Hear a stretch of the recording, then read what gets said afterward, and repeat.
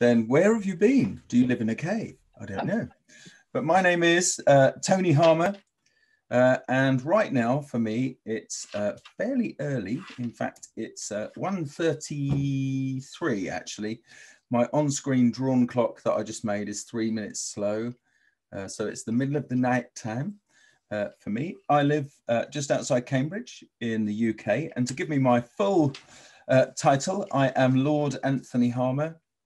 Actually, I'm a lord. That's not a joke, but you can see how seriously I take that particular thing. I never ever use it apart from when I'm checking in any American airport because it's a very handy thing to have. You're actually a lord. Yes, I am. I'm going to bump you to first. Willing. Great. So that's that. I am better known, however, as the Design Ninja on YouTube. I'm an ex-Adobe person. I'm a designer. I'm all sorts of things. I'm a lunatic. I'm a troublemaker and all of that stuff. So that's me thoroughly introduced. I think, would you agree with most of that, Melissa? I think that's pretty much accurate, I think. Myra, yes, my panel, Barb, everyone else nodding. This is very good. So that's handy to know. Yes, so I thought what we'd do is we'd do some things with some Creative Cloud magic and a bit of an ICMYI thing. So in case you missed it thing for some features. So we'd look at a little bit of magic in InDesign, because there is only a little bit of magic in InDesign. I mean, you can make your own magic in InDesign, but magic, there's only a little bit of that. So we'll do that. We'll do some magic in Illustrator in just a little bit, and we'll do some magic stuff in Photoshop. How does that sound? Very good. I'm glad you all agree. Okay, so let me just get out of this thing here in Illustrator, because that's what I was doing that in. And I think we'll go ahead and use InDesign first. So there's a couple of places where there is magic. And by magic, I mean a little bit of assistance from Adobe Sensei. And the first one is Content Aware Fit. If you've missed this, then you really are missing a trick. Okay, so what I'll show you what that is. Here I have a frame which is waiting for some content. Here I have an image. Okay, now just before I deploy this properly, I'm going to show you the image just there. Okay, so you can see what the full image is like. Okay, and I'm going to drag that and drop it into this frame, and you can see that InDesign naturally just goes to the extent of the boundary, shortest edge here, because it's landscape meeting that content. But if I use this small button here, Content Aware Fit, okay, then Sensei analyzes that and fits it to that frame, which saves you a whole stack of time, because otherwise you're clicking on the content grabber or donut, if you will, just there, okay, in the middle, and then you're moving things around, you're zooming in, you're zooming out, all of that stuff. And it will change depending on the frame. So for example, if I went ahead and changed the nature of this frame and then asked it to analyze it again, it's going to give me a different fit for that as well. So it really is quite clever, and it's just a click away. Yeah, so you set the frame up the way you want it, click Content Aware Fit. So in the grid of fitting options, in the options bar here or control strip, you just click on that thing. Hovering over it will tell you it's Content Aware Fit. Okay, and that's perhaps InDesign's bestest piece of magic there. It does have a couple of other things that are assisted by Creative Cloud libraries. So if I right click, for example, on the image here inside of the frame and right click on that, you can see that I have an option here to find similar images. Okay, and it will then move over to the library, and you can see that that is just starting now and finding me a list of my next 12 wives straight away, which is very handy, useful stuff just there. So at least 12, I would have thought. No, just 12. Right, so you can see it's analyzing that based on content and color, and that is a pretty handy thing to have, especially if you're working on a publication or something and people want a similar thing okay, to that, but not exactly the same. Saves you a lot of searching, saves you going out to a browser and dragging a copy of the image into it as well, which is exactly the same thing. Essentially what's going on, it's just more convenient in that particular space. Now, the other thing that exists inside of InDesign is the ability to search for similar fonts, which is actually in a lot of other things now as well. So they all have that capability. I'm just going to move this bar out of the way. You can't see it at the moment, but it's right in my way just there. So I'm going to move it down here. There we go. You can't see it, so you won't know where down here actually is, but trust me, it's at the bottom of the screen. There you are. Right, so here you can search for similar things. It will search for similar fonts to what I have there. But there are a couple of other nice little nuggets in here which do meet my definition of magic. So I'm going to change this to something like Minion just for a moment. Okay, so I'll change that like so. I think I actually managed to delete the text there, so that's always winning. Now I'll change it to Minion. There we go. So, and it's all too big, so we'll bring that down in size so we can all see it. Okay, so when you're working with OpenType, you do have a couple of nice little options down here. You can see this small OpenType menu, okay, at the bottom. And what you can do is you can click on that and it will tell you if there are any OpenType variations available for you. Okay, so if there are stylistic sets in the font that you're using, yeah, it will list the stylistic sets. And I'll try and find one for you in a minute. But this one here is saying you could use an all small caps. It even gives you a little preview, okay, of what that looks like. And just a click and you've applied that, okay, from that set. Now, if I take this to Trajan, which should be there, this will definitely have some stylistic sets. I can't bear that hyphenation even when I'm only doing pretenders. Right, there we are. So if I select this, this should have a few. You can see that. Okay, so now I've got this list of a few different things, and the stylistic sets in Trajan, okay, have, you can see color variations here. So by default, it's gold, okay, aka yellow. But here I can click for silver or copper or both. Yeah, okay, like so, Terra Rosa, Steel Blue, and Ochre. So I can go through all of those different stylistic sets. And I think that is kind of magic, because you don't have to go searching through the OpenType menu, okay, to find those options. So hopefully some of the other products that support stylistic sets, well, Illustrator and Photoshop, will take on board that kind of thing in the future. So that would be really nice. But in terms of magic-y stuff, that's all InDesign has to offer for us. But let's face it, InDesign is the workhorse that brings everything together, really. It doesn't get too much magic, sexy stuff, and not too many people want magic, sexy stuff in InDesign. They just want it to work properly and not crash repeatedly. Who knows? Or, you know, or redraw, or all of that stuff. So there you are. That's the stuff in InDesign. Of course, the thing that gets all of the magic really very, very early is Photoshop. And I thought, could I do some magic tricks in Photoshop? And of course I can. So magicians typically make people disappear. Side note and amusing story, at dinner this evening, as I said, it was my lower middle, I've got 4 daughters, so we have an upper and a lower middle. My lower middle's daughter's birthday is today, so we were out at dinner with her last night. And they said, what is it you're doing tonight in the middle of the night when you should be sleeping? I said, oh, I'm doing something, a Creative Cloud magic show for some lovely people in Denver. And they said, right, okay. And Sharon said, I suppose this is where you're going to ask me if I'm going to come and sit in with you wearing a spangly bathing suit, right? And I said, no, don't be ridiculous. That's terribly sexist. Yeah.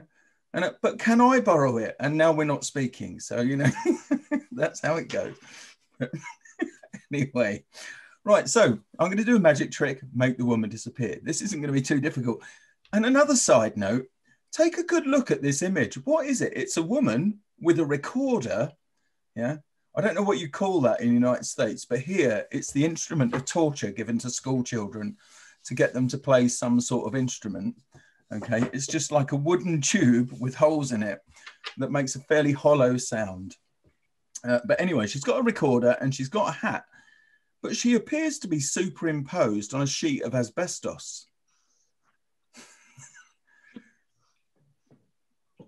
Don't quite know what that's about, but there it is. On a sheet of asbestos, makes complete sense to somebody, just probably not us. Anyway, so let's make her disappear just so we can have the nice asbestos back. So I'll go ahead and use the select subject algorithm just here. So it will analyze the image, work out what the subject is. I am giving it a fairly easy target, however, although it is actually pretty good at selecting subjects. Now, one of the things with this, if I just tap Q here to go into quick mask mode, you can see that selection is pretty tight. Yeah, it's very, very close to the edges. In fact, it's so close to the edges that it only leaves a hairline of pixels all around it. So if I were to just hit delete and use content aware fill at this particular point, then there will be a hairline of pixels. If I zoom in for you, you might just about be able to detect that. So you can see there is this hairline here. So whenever I use this, if I intend to do content aware fill, which I do, I then go back to the select menu and expand that selection just by a small number of pixels. Okay, it helps because it just gets you over that edge. It also gives content aware fill a little bit more room to work. Okay, so it doesn't have to work too hard around that. So here I'm going for 12, perhaps a little bit excessive. 6 would have probably been just fine, but 12 is good, so I'll do that. Now I've expanded it, I can go ahead and delete this because it's on a background. It will then ask me what I want to do here. So content aware is just fine. And I'll hit OK. And there you go, gone. So that's my first magic trick, made someone disappear. Was going to do sawing in half, thought that was probably inappropriate, changed my mind, just disappearing is good. So that's that one for making things disappear. Then I've got this image here in which I think that this woman on the left probably wants to make her boyfriend here disappear, right? Because her posture is saying, why isn't he going away? His posture is actually saying, I think I've found something else that interests me. So I'm going to go to the line tool and indicate where I think his gaze is going, just over here. And just to make that clearer, I think I'll go ahead and change the stroke, because in case you miss this, okay, there are new options for the stroke, or relatively new options for the stroke, and you can work with it inside of the properties panel. So I'm just going to dial that up a little bit to maybe like 7 or 8 pixels, something like that. Okay, and change it to a dotted line. Interesting that there's actually nothing showing up just there. That's kind of embarrassing. Should be showing me a stroke. Weird. Photoshop, you're ruining my gags, man. But anyway, right, there we are. I'll just show you. I think his line's going over there to the woman in the athletic gear working in the background. So I think we'll all agree that he can go. So we'll help her out. So what we'll do there is we'll get the object selection tool. Okay, and we'll change that to lasso, just here, or lasso. How do you say that word? Lasso. Is it lasso or lasso? Lasso. Lasso. I was raised with people saying it's a lasso, and I thought it's only got one O. Anyway, there you go. I'm going to go with that now. Right, so I'm just going to go around the soon-to-be removed boyfriend, just there, like so. You can see the object selection tool has done a very, very good job, yeah, of actually going around that edge. But again, it's slightly too good. So I'm going to use my method from before. I'm going to expand that. I'll expand it by the same amount there, like so. And then I want to remove him from the picture. So for that, I'm going to go to the edit menu, and I'm going to go to the content aware fill workspace. Okay, so a separate workspace appears here, and you're going to find going forward that Photoshop is going to do this more often. Yeah, for a long, long time, things that have been processor intensive have been sidelined into another application. So if you think of things like liquefy and vanishing point and those things, they're actually a sub, and even the blur gallery, they're actually separate applications that suspend Photoshop's allocation of memory, okay, and then move and get their own allocation of memory and work freely with the machine. You don't need to know how a car works in order to drive one, but I do think it's sometimes handy to know some of that stuff, right? So it's suspending its activities while it focuses on this and allows more processor time to this. So on the right-hand side here, I have a preview of the result that we're going to get. I can zoom in on that if I need to do so, okay, like so. And it's just a tiny bit ghosty on this side. And what I can do on the left-hand side is remove things and filter down, okay, what the content-aware fill algorithm will use to replace it. So I don't need it to use any of that tree, nor do I need it really to use any of this stuff here. And you can see that the overlay I have here is green because my masks are set to green. Okay, but otherwise you'll get potentially a different color. I don't need any of the soon-to-be single woman's body in there either. It's not going to use that. And you'll notice that every time I do this, it's actually updating on the right-hand side. So it's changing. The ghosting that I had there has now gone. Now, there is an element of shadow here, however, right, that I might want to keep. Yeah, so I could actually brush that back in just in that place there, but I'm going to try removing it and see what happens there. And I think that's actually a better heal.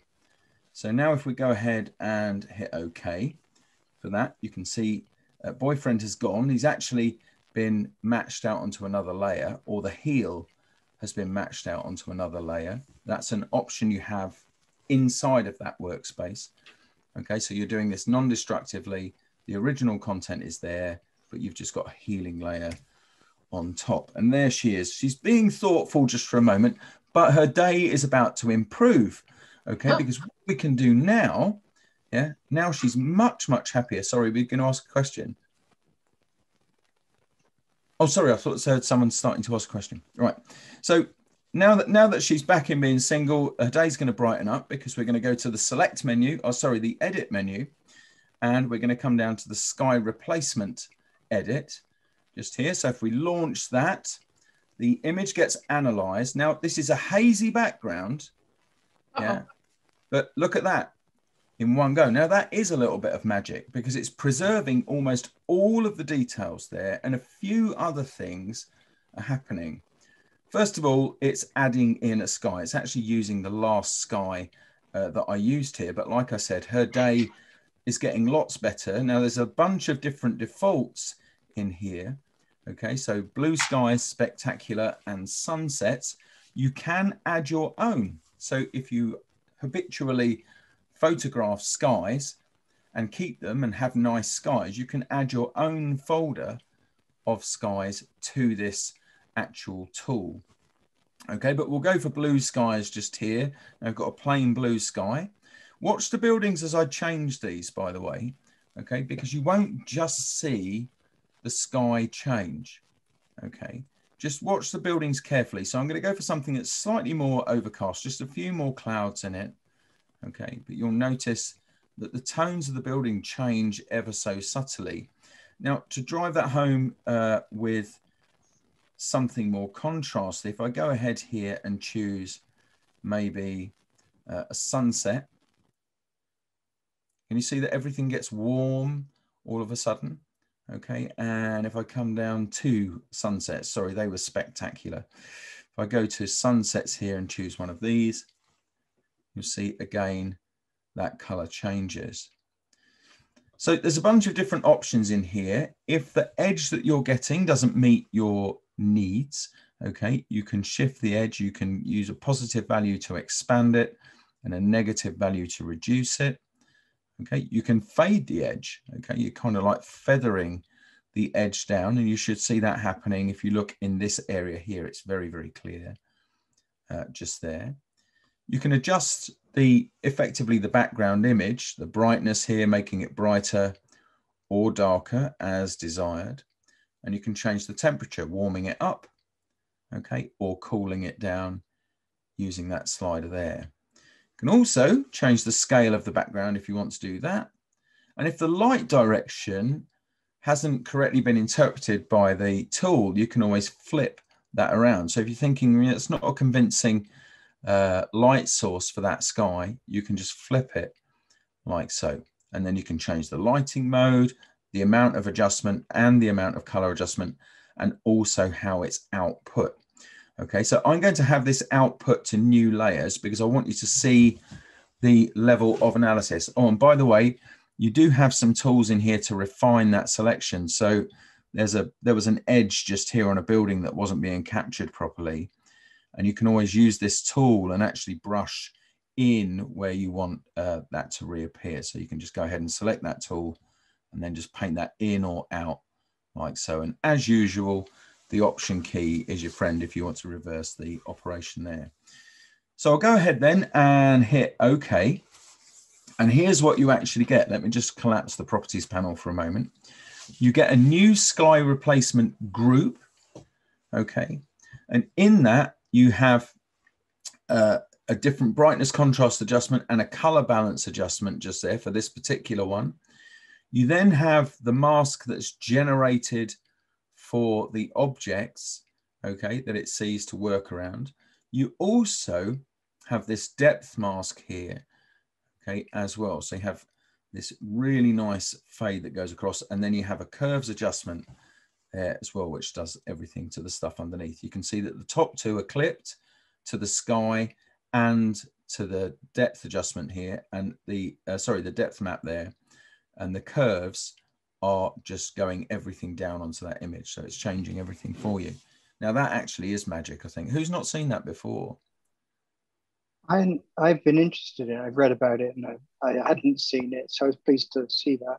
I had a question as well, though. Yeah. Would you at this point take the boyfriend healing layer down underneath all of that stuff? Could do, absolutely. Yeah. So it's being worked in the same way. Yeah, absolutely. Yeah. All right. Yeah. No, I was interested to see that, so I was happy to see it. Yeah. I mean, you can move the stack however you want to move it. So, yeah. But yeah, you would do that at that point. I just left so there was enough room in there for that to go ahead and work. Now, if you don't want to replace the sky, so if I get rid of the sky replacement group or turn that off, okay, but you just want to use it as a selection tool, you can, because sometimes you get things that are surrounded by a sky or something that even looks sky-like. Yeah, so in the select menu, in the automatic section, okay, down here, you can see there is sky. Now, at the moment, it's grayed out because I don't have the background selected or anything with a sky on it. But if I choose that now, you'll see that's another automatic selection or intelligent selection that it makes for you. You can see how it works there like so.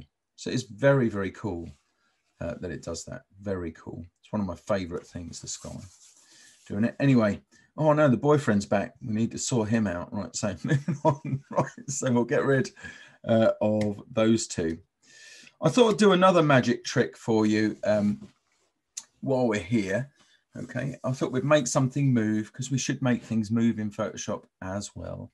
So I thought it'd be kind of cute to make something here. So I'm going to go for a 1080 by 1080 image at 300 ppi. Not that that's desperately relevant, but I'm just giving you all the details. And then I'm going to get my gradient tool. I made a gradient earlier with a dark red, okay, and a light red in it. Who knows how to switch between the different gradient types using the keyboard? Let's see. Who knows? I'm dead chuffed if this is new information for Myra, Melissa, Barb, Jane, and Ari. Colin. Be dead chuffed. You don't know? I do not know. I know how to switch the foreground and background the old way and option drag them across. Okay, it's the bracket keys. Well, you have a button now that you can do it, but in the old days you had to option drag them across and then they would switch. But no, I don't know how to change them with the shortcut. Yeah, left bracket. So if you use the left bracket, you'll cycle to the left.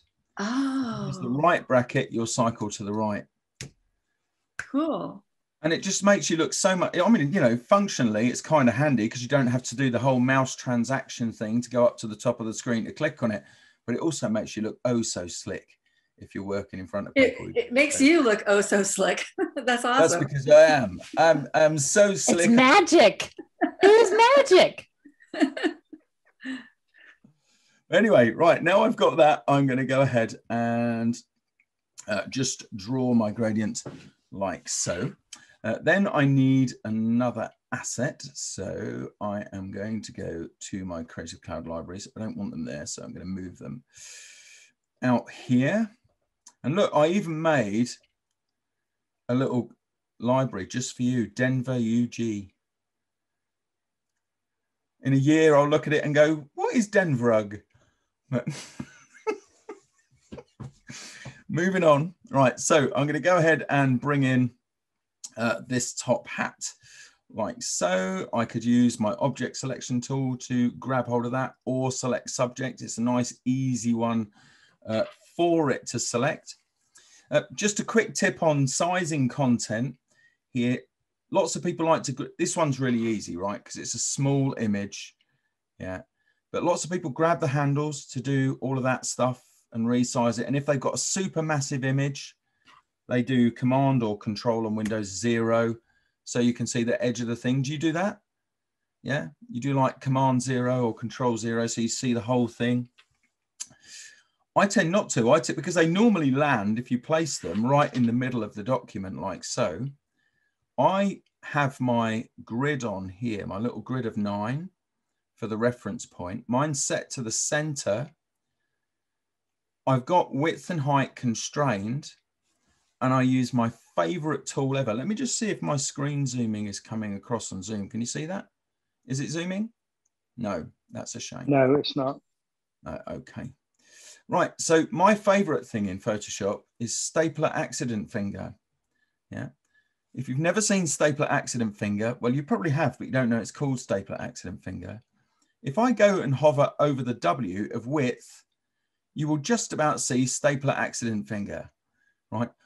Also sometimes called tiny weightlifter finger, yeah, because it looks like got tiny finger dumbbells on it, so it can do like, ooh, I'm making my phalanges so strong, right, like that. So, but stapler accident finger is very useful because stapler accident finger gives you an indication that if you click and drag, yeah, or tap and drag in the locations or the directions that are suggested, you'll have an effect on the associated field. That sounds super BBC Two wordy, right? So just to clarify, the W there is associated with the width field, okay? If I hover over the W and then press and drag down, you can see how quickly, yeah, I can change the size of that much quicker, yeah, than I can do by going and dragging corners around to do it. And there's loads of places where you can use stapler accident finger in its different variations. Just for another quick aside, in some adjustments like hue saturation, if I clicked for hue saturation, you can see that there's a special version of stapler accident finger just there, okay? And that one, okay, will allow you to do things such as change the amount of saturation. And you can see there that it's working like that. If you hold down the Command key and do it, then it changes the hue. Can you see that slider moving along? It's having no effect on the image whatsoever because it's a black hat, right? But you get the idea that you can do that. And so there you are, that's stapler accident finger. And stapler accident finger is present in 4 panels. So keep an eye out for stapler accident finger just there. Good. Right, I'll get rid of that adjustment layer because I don't want it. There we are. So got my hat, going to select it. So select subject just there. It will return me a selection of the hat, and then I'm going to mask that off. Let's just zoom in just here and have a look. Again, there's a little bit of fringing around the sides of that. So I'm focused on the mask. And what I'm going to do then is I'm going to go to the filter menu, and I'm going to come down to the other menu. and I'm going to choose minimum. Okay.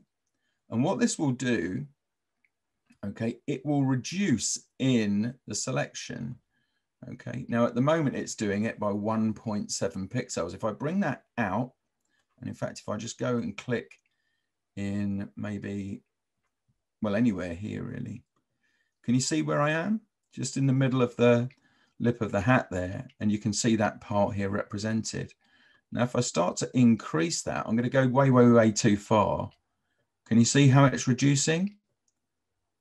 Yeah, like so. So all you need to do generally with minimum is bring it in. You can even bring it in at a sub-pixel level. By that, it means it's less than an integer, less than a whole pixel, right? And the default here is 0.2. But 1 pixel is normally more than enough, yeah, to fix most tiny fringing areas.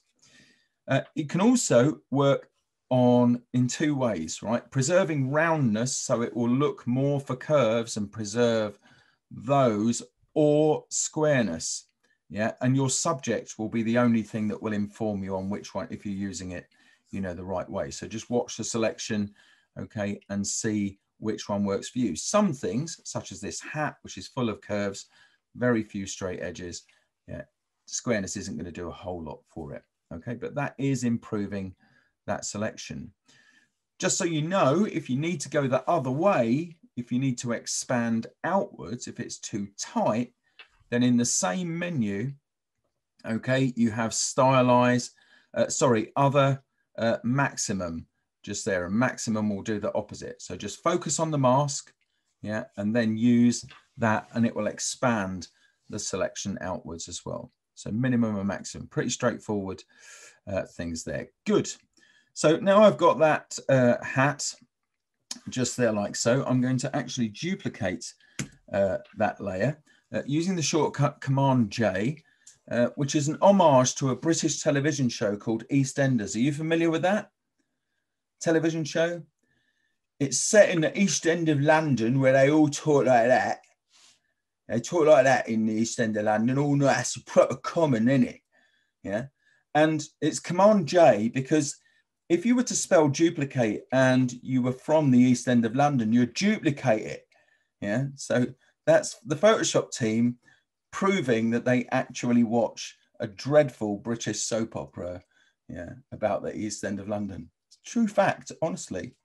Another true fact is that the Illustrator engineers are paid by the UI element. So that's, you can have a look at that and there's plenty of evidence for that. Right, moving on. So I've got the hat here like so, but what I only want part of this hat. Ooh, why do you only want part of this hat, Tony? Well, I'll tell you. Okay, so I'm going to go back to the first hat. Let me turn this one off. I just need one. Sorry, no, it is the top one I want to work with. I'll turn the other one off just for a moment and I'm going to focus on the mask. And then I'm going to go to the pen tool. Who uses the pen tool? That should be pretty much all of you, right? And do you like doing that stuff? Oh, it's Pussycat. Do you like doing that stuff where you click and drag the handles and all of that stuff? Do you like doing that where you drag things out? No, nobody does really. Do you like having to have coping strategies for working with the pen tool? You know, such as having the ability to switch to the direct selection tool so you can just fix your stuff and all of that. Do you like those things? Nobody does if we're really honest. Yeah.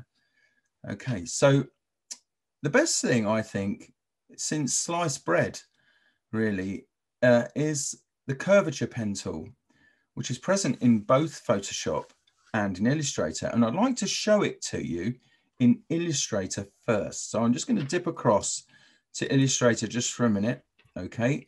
And we'll move past that loon just there. And what I'm going to do is very quickly, okay, create a quick grid just here. So I'm just going to draw a shape, okay? Then I'm going to carve that up into a grid like so. And I'll have, let's have, I'll have 3 rows and 3 columns. So I'm just going to do 3 and 3 like so. And for some reason, it decides to give me a gutter when I do that. Even though I didn't ask for it, it just says, no, you can have a gutter. I don't want one. No, you can have one anyway. Right, so now I've got those things. That's really good. I should have just divided it in twos really, but not to worry. And then Command 5 or Control 5 to turn those to grid lines. All good with that? Yes? Perfecto. Right, actually, I am going to add some lines in the middle. So I'm just going to add a couple of lines here, just using my line tool. In fact, I'll add one. Rotate tool, hit return, 90, hold down the Alt or Option key, hit return to create a copy. That's a handy shortcut to know. Rather than clicking copy, it's another thing that makes you look super slick. Hold down Alt or Option, boof, return. I'm done. What are you doing with all your clicking stuff? Right, now you've got that going on. Okay, we'll just turn those into guides as well. And then I'm going to get the regular pen tool. Okay, so not that one. Just a pen tool here, like that. And I'm going to draw a circle. Okay, because we all know drawing straight lines with a pen tool, very, very easy. So I'm going to go to the top of this square just here. Okay, and I am going to click and drag 56.775% into the next sector. Okay, now I've been doing it a long time, so it's very easy for me to achieve that made up number. Okay, like so.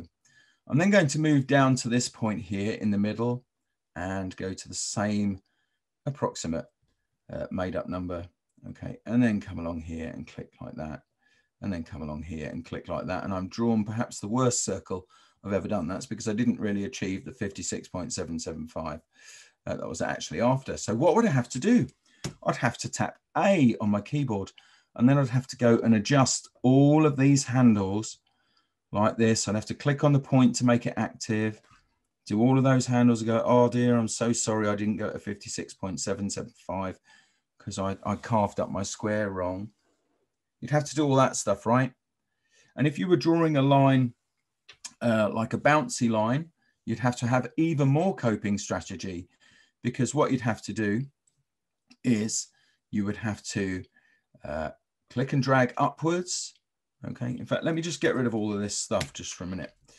Let me just remove all of the bits I've got there just to make it easier for you to see what I do. Okay, so you'd have to click and drag upwards. Yeah, then you'd have to come across a bit, and then you'd have to click and drag downwards, but now you want to create another curve. So you'd have to hold down the Alt or Option key and swing that handle around to the same place. And then you'd have to go over this way and click and drag downwards, then hold down Alt or Option and swing that around. And if you've not put the point in the right place, it's back to direct selection tool time, and you'd have to do that. Does that all make sense? You're familiar with that kind of thing? Completely pointless. Yeah, it's just a waste of time. You had to do it back in the day, right?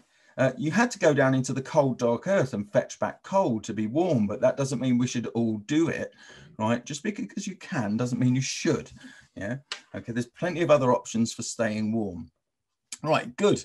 So the curvature pen tool, very different, okay, because the curvature pen tool wants to draw curves. Top tip, it's how it got its name, okay? So once more, I'm going to draw a rectangle. This time, I'm going to cut it up properly, okay, like so. So I'm going to carve it into just 2 and 2 here. I don't know why I got all full of hubris and all that stuff and decided to just go ahead and make it 3 before. I thought I was being clever and it failed. Right, there we are. So now curvature pen tool. In Illustrator, it has a shortcut. In Photoshop, it does not. Okay, so in Illustrator, it's Shift backtick or tilde. Yeah, okay, so it's the one to the left of the Z key on your keyboard, typically. Should be, I think. Anyway, here we go. Right, so it's got a slightly different icon. It's got a little star next to it because it won. Okay, and what I'm going to do now is just simply click at the top. This is me clicking. I've clicked. Now I'll come down to the right-hand side here. Okay, and I'm going to click just there. And you might be chuckling away to yourself at the moment thinking, he's got it wrong. It's drawing straight lines just like before. But as soon as I move down to the bottom, yeah, you can suddenly see that it's actually doing me a massive favor. Okay, and I can just come up to the top and complete it. And I've drawn a circle. Okay, now, if I needed to move any of those points, yeah, I don't need to resort to the direct selection tool. I just grab a point and move it, and the path will conform, okay, to wherever it's moved to. if I want to add a point, I simply go to where I want to add a point and click. That's exactly the same as the regular pen tool, okay? And I move that around. If I want to delete a point, all I need to do is click on a point to make it active, hit delete, and it's gone, okay? If I want to change a point between a corner and a curve, I don't need to come across to the properties panel or up to the options bar or control strip at the top, or go and get the convert point tool or hold down any other keys. Okay, all I need to do is double click on it and that changes it. If I double click on a neighboring point, you'll see now that I've got straight points just there. Okay, really simple to draw. And if I wanted to go ahead and do that whole bouncy curve thing, all I'd need to do there, okay, would be to click, click, double click, click, double click, click, double click, click, double click. You can see how easy that is. Now, some people start breathing into brown paper bags at this point and say, but I need my anchor points. Don't take away my anchor points. I need them. Yeah, well, that's good news for you, because if you want them, they're still there. All you're doing is drawing them in a more frictionless way. Sarah, you're awesome with words. Your homework is to find me another word to use instead of frictionless without me going and getting my thesaurus, because it sounds like marketing speak. So what you can do is drop that in the chat a bit later on and I'll use that word from now on. Good, right, moving on. Okay. Right, so you can see there that the curvature pen tool is groovy and it exists here in Photoshop. So if I tap P for my pen tool, okay, and if I just go and long press on that for a moment, you can see Photoshop has all of the pen tools all of the time. Yeah, okay, the pen tool itself and the freeform pen tool, you can toggle between those by holding down Shift and tapping P. Yeah. The curvature pen tool, you have to actually select it, but it works in the same way. So if I just click through here a little bit like so, you can see exactly the same, right? So it's nice and easy to use, right? I'll just undo that. So all I want to do here is cut away the back of the hat. So I'm just going to go and just look at the maximum and minimum of the curves and work my way around. And do you know what? Even if I go wrong, and this is me going wrong on purpose, all I need to do is just go back to the point and steer it into place. Yeah, and I can just keep on doing that. And then when I'm ready to resume drawing, okay, it just carries on from that point. So I'm going to go around here and just complete what I was doing there. Okay, again, if I needed to just reconform that path, you can see how it's all connected. Okay, it will stay together. Very, very easy way to draw. So if you haven't used that yet, okay, do have a go with working with that. I'm then going to right click on that and I am going to turn that into a selection. So make selection. Feather radius of 0 is just fine. I don't want it feathered. I want it to be nice and sharp. So I'll hit OK. Now I've got a selection. I'm going to go to the mask just here. And do I want it on that one or do I want it on the other one? Just thinking for a minute. Actually, I'm going to go to this one just here. And then I'm going to hide that just there. Okay, so I'm going to fill this just there. So to hide the back, the target layer is hidden. That's true. Thank you, Photoshop. So Alt backspace to do that. So if I turn off the layer above, you can see this is what we've got on that layer. Okay, and then we've got a layer sat behind. I'm sure I've got the stacking order for that wrong. I definitely have 100%. So I'll just switch those two around like so. There we go. That's better. Good. Because what we need now, of course, is a rabbit. You can't do a magic show without having a rabbit coming out of a hat, right? So I found one. I found a rabbit. Fun fact, there's actually a rabbit just outside the door here. It's our rabbit Daisy, and she's mahoosive and scares builders when they come round because she's the size of a dog. But anyway, we did have a bigger one, but unfortunately he died. So I'm going to go ahead and get this bunny just here and edit. We can all have an, oh, look at the bunny, a sock. There you go, see, it works every time. Right, it's the cute bunny. So I'm going to go ahead and select the subject just here. Now, there's some areas at which the algorithm or the logic in the algorithm is not entirely certain. So there's some areas up here where it goes, I'm not sure if that's still a continuation of the ear. So I'm going to hedge my bets and I'm going to include that. Now, another top tip is you can actually use the object selection tool to remove stuff, okay, as well as add it and select things. So 2 modes, rectangle or lasso, just there. See, I said it properly this time. And what I'm going to do, let me just zoom in a bit here and move and just tap Q for a minute. You can see the areas here that I want to get rid of. Okay, so I'm just going to come along now. I'm going to hold down the Option key. You can tell when you're subtracting because a small minus appears in the cursor. Okay, I'm just going to drag around that and it's still not sure, just there. In fact, it's holding on to it, so I'll get rid of that another way. Let's try around the ear, just there. Nope, too much, so I'll undo that. Okay, we'll resolve that a slightly different way in a minute. In fact, I'm going to get the regular lasso now and hold down the Option key and just drag around that to remove it.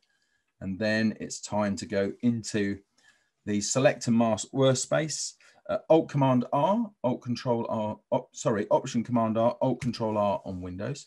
So go to that. Another task-based small app inside of Photoshop just here. So what I think would be most useful, you can see it's also got rid of that extra little bit at the top. Even when it analyzed it deeper here, it went, no, sorry, mate, that's definitely not ear roll just there.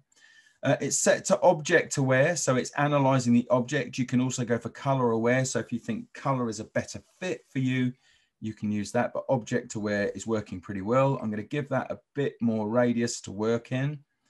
Okay, and make that radius smart, which will turn on another part of the algorithm just there. And then I'm going to use my refine edge brush, which you get to by tapping R. And I'm going to brush down here and see what it returns me. That's not bad. And I'm just going to go around the edge here, around those whiskers and that soft, fluffy stuff just there. That's not too bad.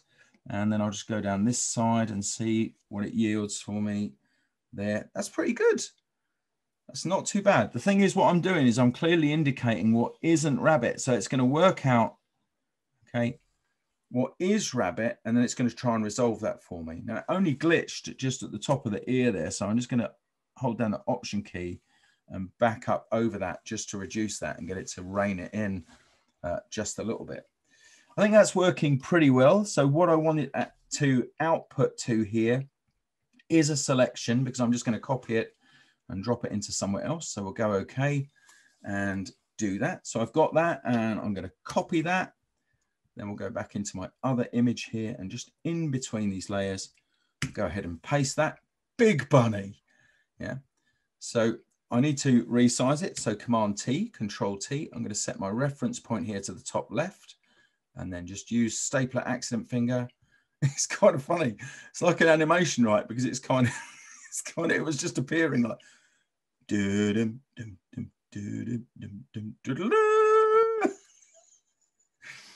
just there like so. Oh dear. I'm not well. Right, moving on. Now I'll bring the bunny into play. Look at the bunny. Yeah, the bunny. Right, so this time I will manually resize just from that corner there. I need it to be just slightly larger. So when the bunny is in the hat, because I want it to be in the hat and come out of the hat like that, it's going to poke out of the bottom. Right, so we can fix that. I'll apply the transformation now because that's pretty good. And I like the way it's just like staring at us off the top of the hat at the moment. It's very nice, judging all of us and especially me. Right, so what I'm going to do is I'm going to add a layer mask to this layer. I'm then going to get my rectangular marquee tool and I'm going to create a generous marquee like so, focused on the layer mask here. Black is my foreground color, so Option Delete or Option Backspace to fill that. I can then deselect, because now when I move the bunny downwards, it's masked off. But both things are moving. Can you see that? That's not working terribly well right now. So all I need to do is to unlink the mask from the pixels using that small icon at the back there, right? So now they're unlinked. The mask will stay exactly where it's put. So if I now move the bunny, well, I'm moving the mask actually. If I now move the bunny You can see it goes down. It's just a little bit exposed at the bottom there, but not to worry about that. So I think this would make a nice GIF. So we'll go ahead and do that. I think we'll go and hide the bunny, right? And then we'll reintroduce it. I am going to just go ahead with that mask there and just move that down a tad just so it hides the bottom. And just check that that's working. Good. Right, so let's make a GIF. So window menu, timeline. I am mindful of the time. I will get into Illustrator in a moment.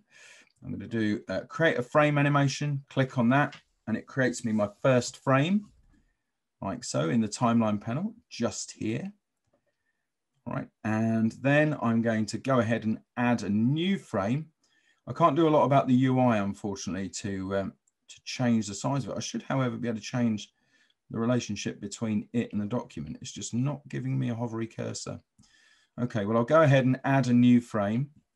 I'll go back to the first frame and I'm going to hide the bunny like so.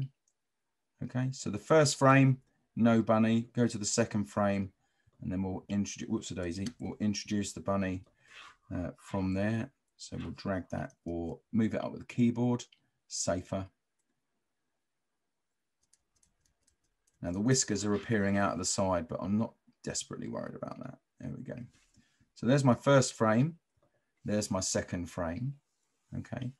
And what I'm going to do is I'm going to add another frame and I'm going to hide the bunny again, like so. Let's get the whole thing fitting. All with me so far? Having fun? Good. Excellent. Right. What I'm going to do now then is I'm going to select frame 1. I'm going to hold down Shift and select frame 2. I'm then going to come across to an icon down at the bottom here. It's next to the new frame icon for tweening. Okay, I'm going to click on that and say, how many frames do you want me to add here? So it's tweening that selection.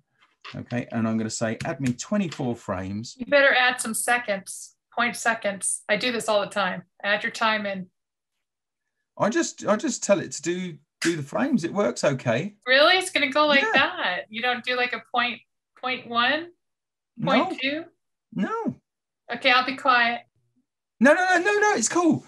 You're talking about the timing, yeah, on the frames at the bottom. Yeah, no, I've got all these set to 0 at the moment, so I literally because you're doing 24 frames. I don't usually do that many frames. I do like 5. So I do like 0.1, 0.2 seconds. I want smooth. I mean, I could do less. Actually, yeah, let's do less. It'll be more. No, Bob's saying no. So now I've got to do 24. So unlucky. Right. There you go. So let's crash my computer with 24 frames. What are you working on? Does your computer have pedals? No. Do you have to do doing a lower body workout right now? I used to do this 20 years ago, so I don't do it a lot today. So I suppose I could probably do this today. Okay. Right, I'm going to select frame 26 and frame 27, and I'm going to tween those as well. Okay, I'll tell you what, we'll get it to drop down a bit quicker. So we won't do 24 or 23 here. We'll do 11. Arbitrary number. I just happen to like the number 11. There we go. Now we can test it. Okay, so down here we've got a little transport control. That's what the play controls are actually technically called. So if I go ahead and hit play,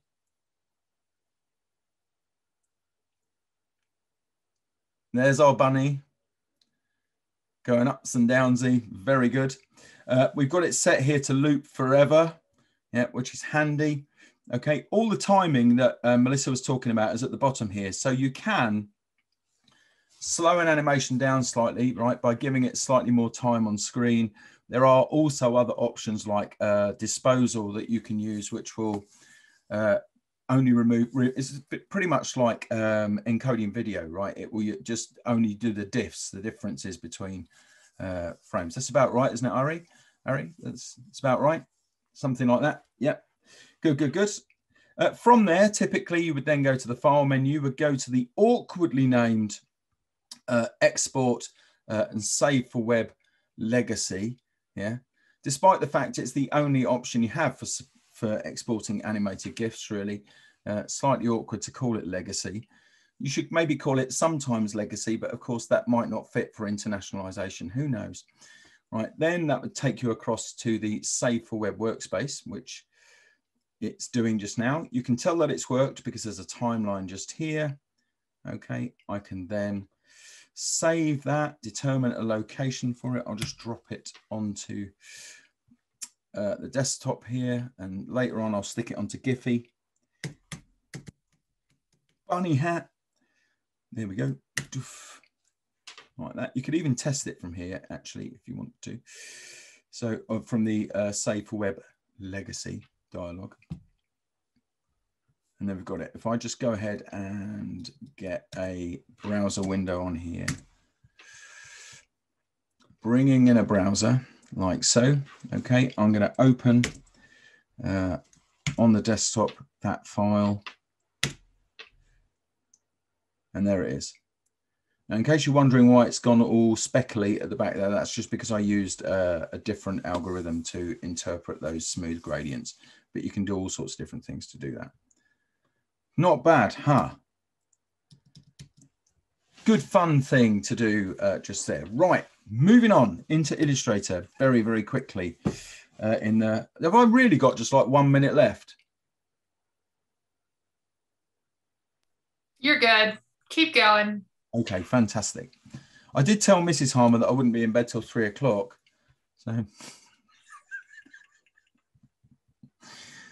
And she was very happy about that.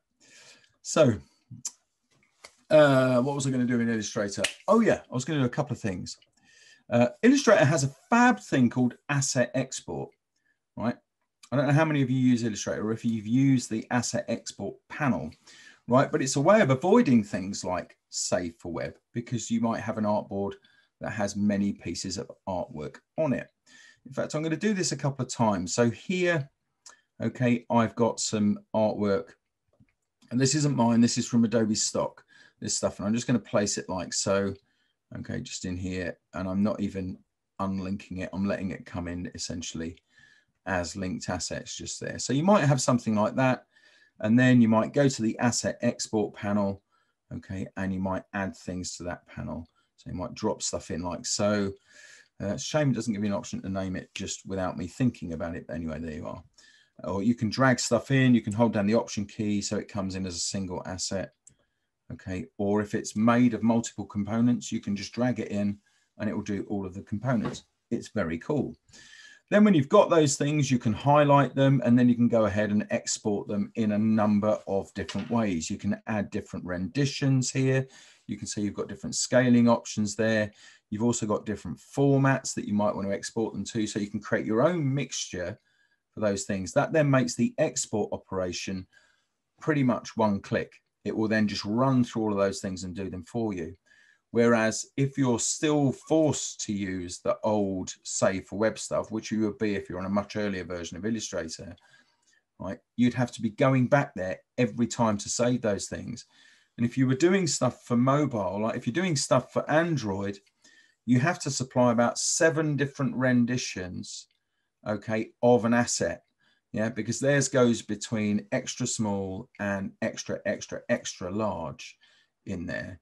Pretty much like my t-shirts, yeah, covers that entire range depending on if I'm in Germany or here, right? So that's the thing. You can guess which is which, right? So that's what we've got in asset export. The only thing with asset export is this, right? When you export, it is as frugal as it possibly can be. It's properly economical with the pixels, right? In that they go very, very tight to the actual asset. So we'll try that out here. What I'm going to do is I'm just going to target asset 1 here, and I'm going to export this. Okay, and I'm going to drop it into the Denver UG group. Just here, I'll create a new folder called exports. Like so, okay, and then we'll drop that in there, and it tells me that it's successfully completed, which is good, because then I can go ahead and get a new Finder window open and drop into that and into exports, and then hopefully I can preview it. Right, now you should be able to see what I mean, right? The edges of that graphic are right the way to the edge of the file. which might not be what you want, especially if you had some images that were lining up next to each other. They've got no breathing room around them at all, right? So there's no boundary.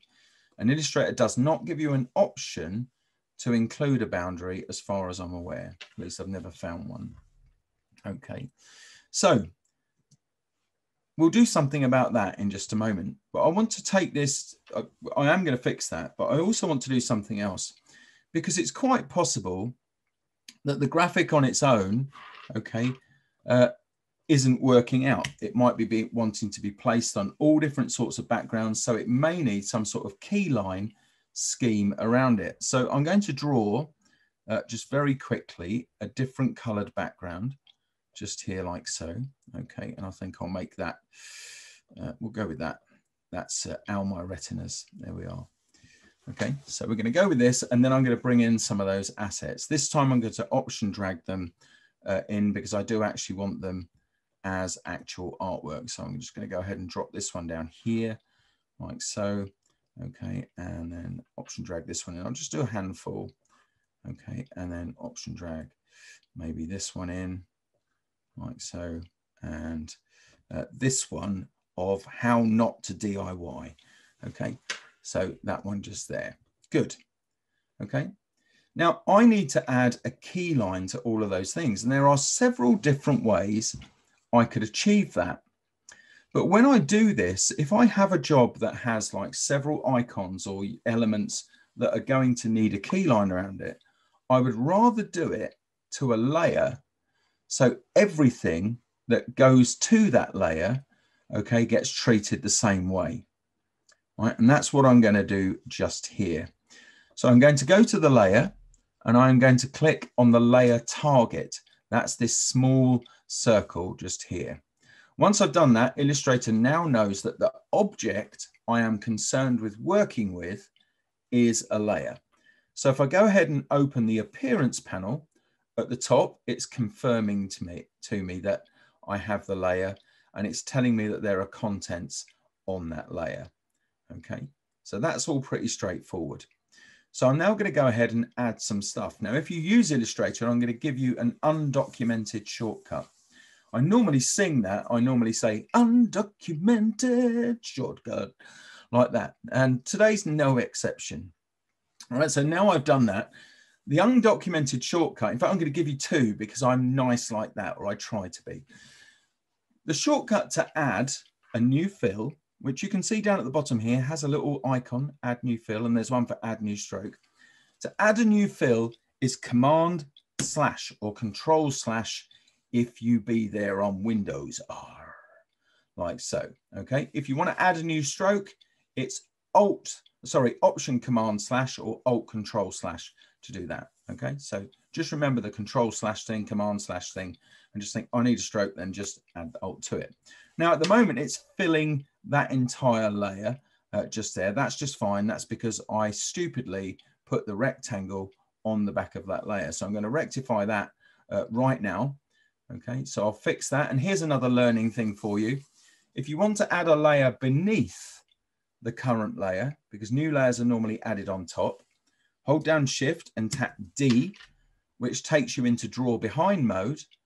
Then if you do Command L or Control L for a new layer, it's dropped down underneath the current layer. You can then do Shift D to return. You need to do it twice actually if you've got something selected, to return back to the normal method. And then with the proxy, I'm just going to drag that down to the bottom and lock it and not be that stupid ever again. I beg your forgiveness.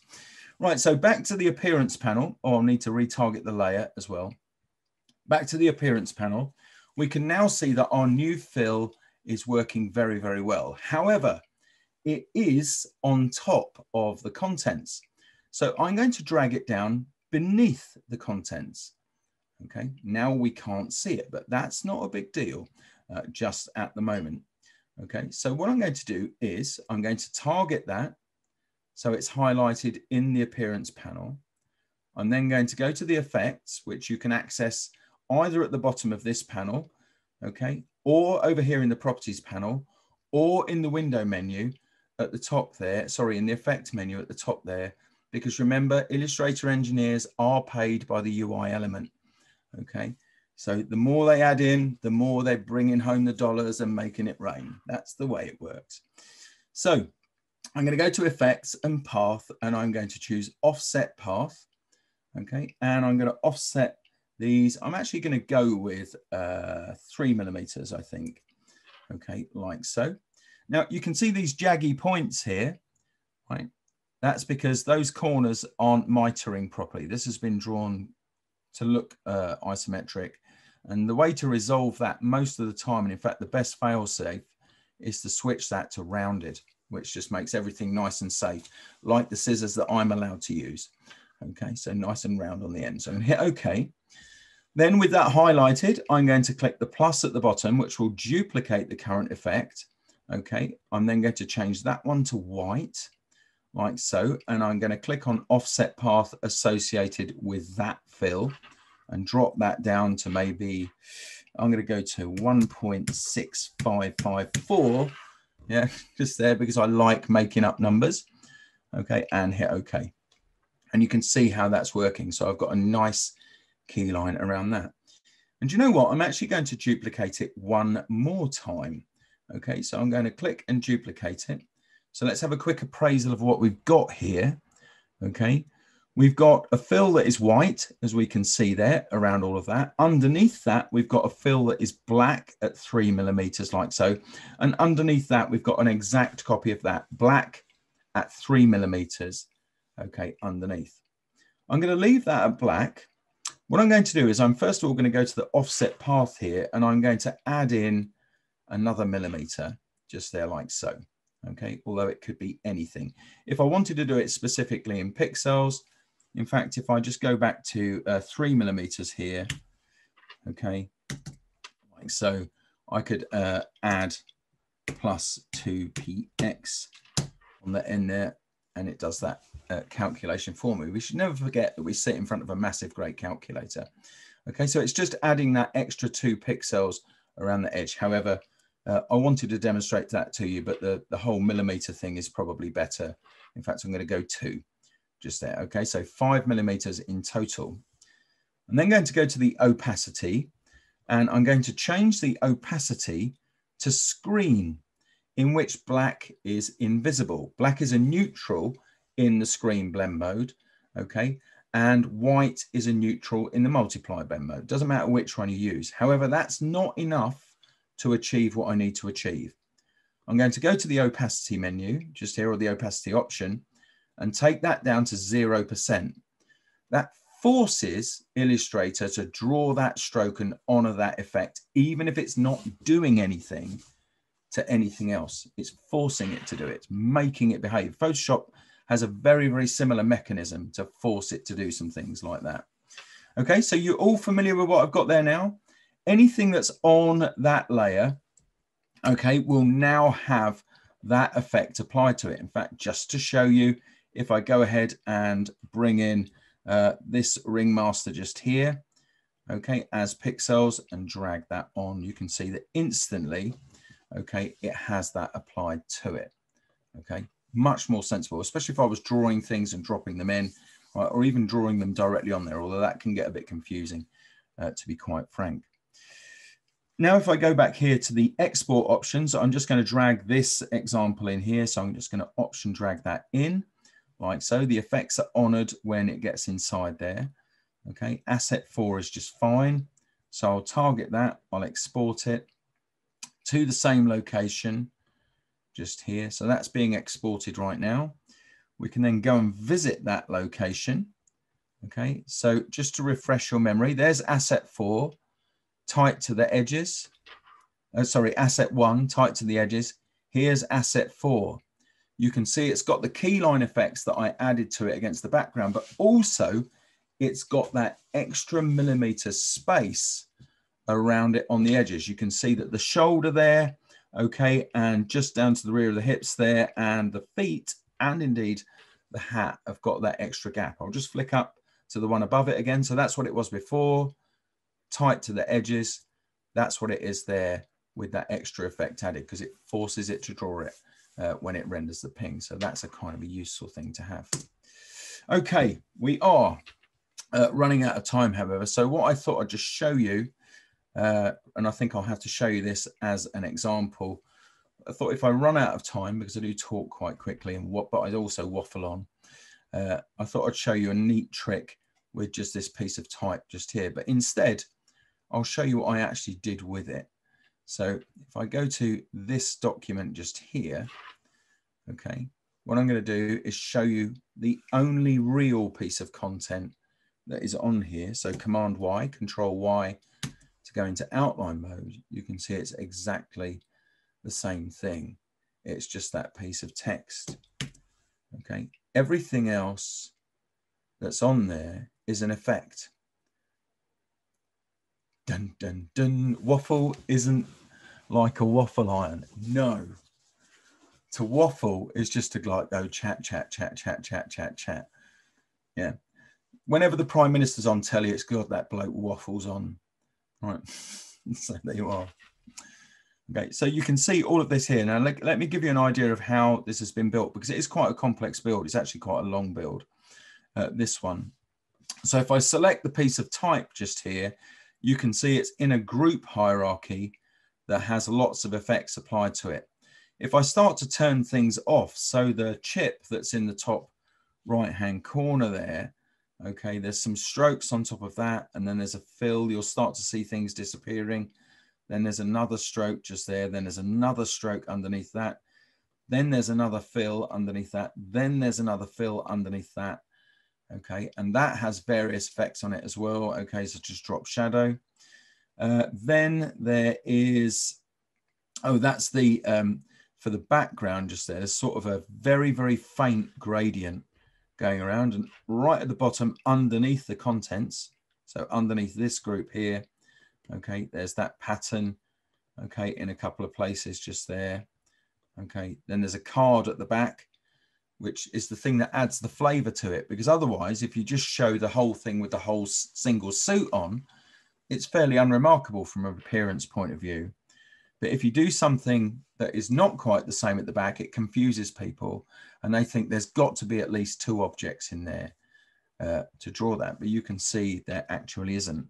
I'll reveal the rest to you, and then we'll wrap up if that's okay with you. Much as I think I could probably stay here all night. I might get into trouble though, and I would be useless at work tomorrow. So let's not probably do that. So I'll turn these back on. Okay, so there's all of that stuff just there. So it's just a mixture of different fills changed to rectangles or changed to other things, and pattern fills on there are doing a lot of the work as well. I'm going to double click on this group. So it's this single piece of type that has been grouped. Now, if I double click on that, okay, I'm now into the group. It's a single object group, but when I click on it, you can see it's got type on it. Okay, and then going from the bottom, just here, well, actually, I'll go from the top with the stroke that's on there. I'll turn that off, and I'll come down here. I'll turn off the fill. So can you see what's happened there? Okay, so watch again. You'll see all of the things that give the illusion that it's a suite of cards just there. And, sorry, a suit of cards. I'll tell you how it's done. It's done with a pattern. So what I did was, when I designed it, I made a pattern that just had these two things in and was separated by enough distance to clear the card. I designed the pattern tile to be a size that went exactly inside those cards. So it was all calculated to work. Okay. Then underneath that, there is the actual fill of the cards itself. This is where it gets a bit crazy because there's transforms on here. So if I turn those off, it comes down to this. Now you're still seeing the stuff from the group above, but that in itself is a pattern also.